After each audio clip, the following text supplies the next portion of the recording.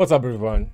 In the last video, we configured VXLAN EVPN and we deployed two VXLAN domains or two bridge domains.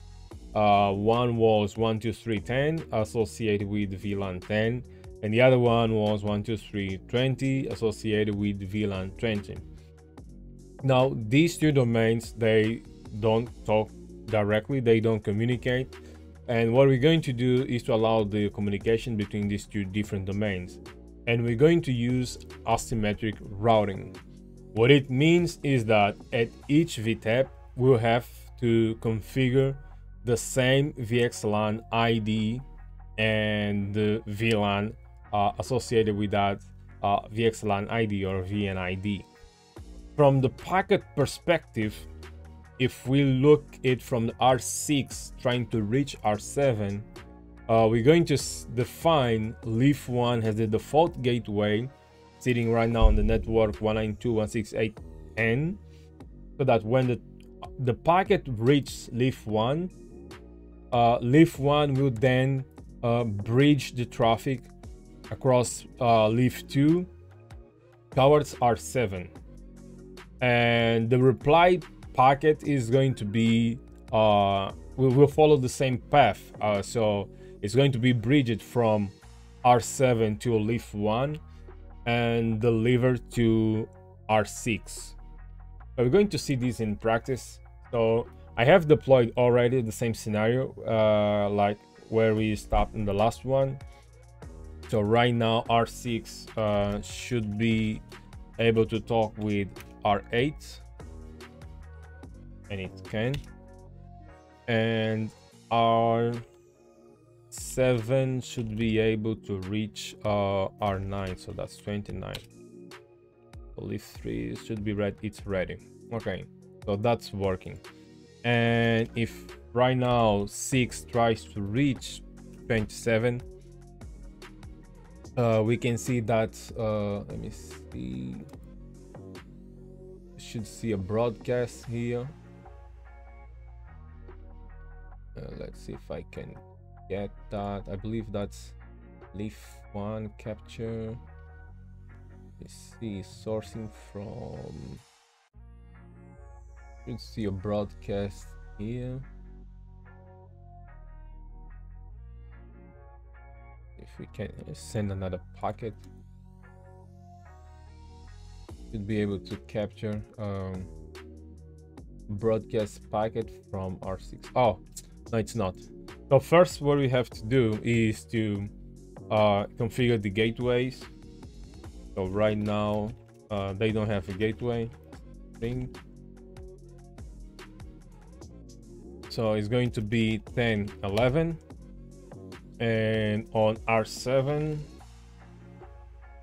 is going to be 192.168.20.12.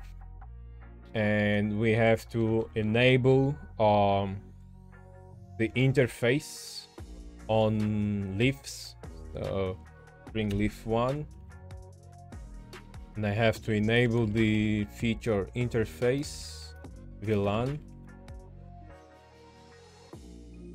Slow down, okay, and going to add VLAN 10, 10, 11, 24, no shut. And I should be able to reach 10.6. And I can. I'm going to do the same thing for leaf2.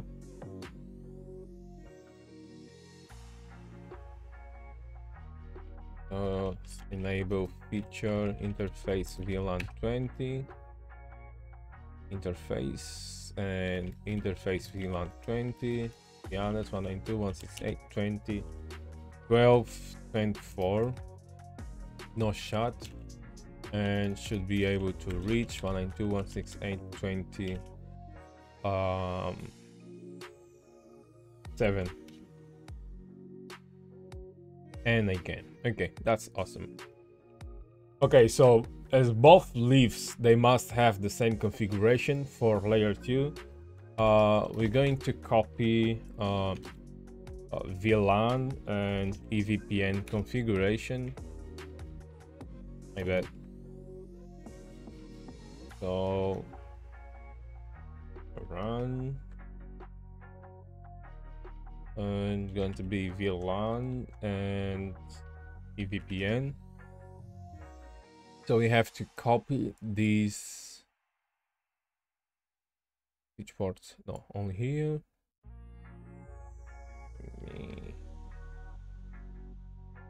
That's going to be VLAN 20 and EVPN configuration. And NV. Okay, and that should be.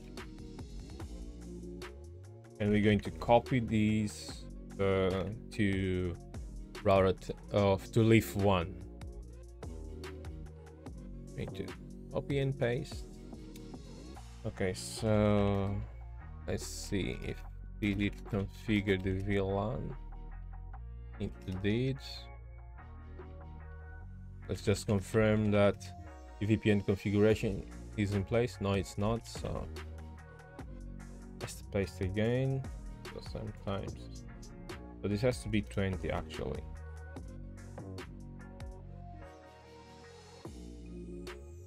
Okay. So let's confirm NVE. So VTEP configuration is in place, and confirm EVPN. 1, 2, 3, 10, and 20. Okay, so now we're going to add leaf 1 to this segment 192.168.20.11, and we're going to enable the interface, and we're going to add leaf 2 to network 1, 2, 3, 10, or VXLAN 10 and VXLAN 20 as well. So right now it should be only on VLAN 20. So we're going to do the same for VLAN 10. Going to be 12, 24. No shot. So right now should be able to reach 10.8. Okay, and leaf 1 should be able to reach 27. Okay, so if we try to ping 27 now from R6, that should work, and it does. And we can see here, so we received a reply. So first, the ARP broadcast, this was sent from 04. I believe this is leaf 2 and B04 504. Yes, that's leaf 2. Performing an ARP request from 10.6. And we got the reply from R6 saying it's MAC address, and this allowed the communication between 10.6 and 10.7. So as we can see, this configuration is quite simple, but it brings some challenges because it means that if we want to allow the communication between this host with R9, so it means that we'll have to configure the same parameters for VXLAN and VLAN on leaf 3, and if we have these on a large environment, we would have to configure on all VTEPs, and that can be an exhausting process. One thing that I noticed is that R6 is able to reach R7, but it's having a different behavior when it tries to reach R9. And if we try to ping R9 right now, so actually we have to configure the gateway first. So R9 should be able to reach leaf 12, leaf 2. Okay, so we're going to set leaf 2 as default gateway as well.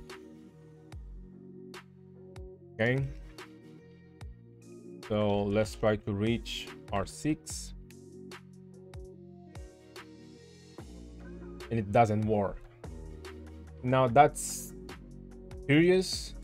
I've been labbing these for a while, and I can't tell if it's a bug or something that I haven't figured out yet. But it's interesting to see that R9 can't reach 10.6, but it can reach 27. And let me bring 10.8. I'm going to set the same default gateway. It's going to be 10, in this case can be 10.11. And so if we try to reach 27, it works, but it tries to reach 29, it doesn't work.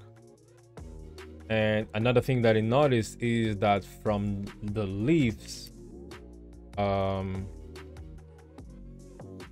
leaf 2 is able to reach 10.11, 20.11, and when it tries to reach leaf 3, it doesn't work. So it looks like it's something related to layer 2.